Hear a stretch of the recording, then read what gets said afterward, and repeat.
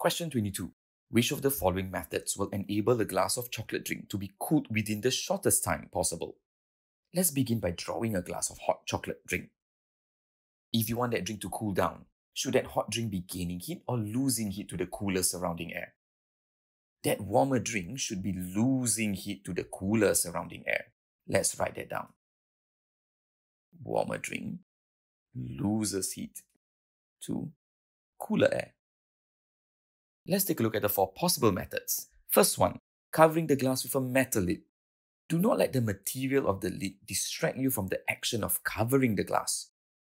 What happens if you were to cover the glass with a lid made of any material? You're going to trap air under the lid. And is air a good or poor conductor of heat? Air is actually a poor conductor of heat. I'm going to use the symbol COH for conductor of heat. So is that trapped air going to cause the drink to lose heat faster or slower to the cooler air? That warmer drink is going to lose heat to the cooler air much slower. So is this method going to work in cooling the drink quickly? This method is definitely not going to work in cooling the drink quickly. Now, what about the second method? Replacing the glass with a metal cup. In this case, the material of the cup matters. Is metal a better or poorer conductor of heat compared to glass? Metal is a better conductor of heat than glass. So, is that warmer drink going to lose heat faster or slower to the cooler air? The warmer drink is going to lose heat much faster. I'm going to write that down. So, is this method going to work in cooling the drink quickly? Definitely. The third method, wrapping a dry towel around the glass. What happens when you wrap a dry towel around the glass? You actually trap a layer of air around the glass. I'm going to use this blue highlighter to represent that layer of air trapped around the glass. And as we discussed just now, is air a good or poor conductor of heat? Air is a poor conductor of heat.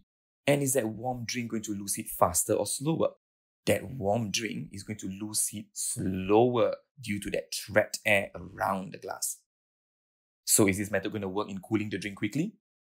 This method will not work in cooling the drink quickly. Let's take a look at the last method, stirring the chocolate drink with a wooden spoon. Again, do not let the material of the spoon distract you from the action of stirring the chocolate drink.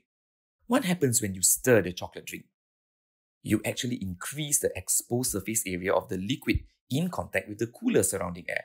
Let me write that down. I'm going to use ESA to represent exposed surface area. And this exposed surface area increases. Let me draw this for you. Have you noticed that when you stir a drink, the surface of the liquid is no longer flat, but instead curved inwards like this, especially when you stir quickly? Let's compare the exposed surface area of this drink with stirring and without stirring. You can see that the exposed surface area is larger, and will this help to cool the drink faster or slower? This allows that warmer drink to lose heat much faster to the cooler air and cooling the drink much faster. Stirring also actually allows the hot liquid from the bottom of the cup to rise up to the surface quickly. So, will this allow the hot drink to lose heat faster or slower? This helps the hot drink to lose heat faster. So, will this method work? Stirring the drink definitely helps to cool the drink faster. Hence, we have our answer as option number 4. Only methods B and D working to cool the drink down quickly.